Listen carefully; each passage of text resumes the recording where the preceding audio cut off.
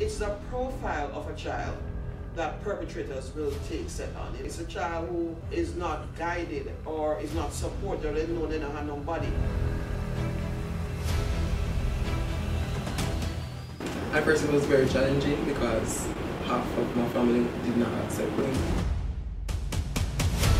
Twitter did just the upside down. Like even a page popped up where they were exposing people. They did that cybercrime and fraud are increasing due to more persons now being at home. Today we're at 125 cases. The women in these violent relationships, they can't negotiate condom use, so end up being HIV positive. If you eat properly, your blood flow improves and the Spread it over the inner side of the vagina, and you go out Because this is just 1 grain on the sand. no, I want to make an egg fridge too.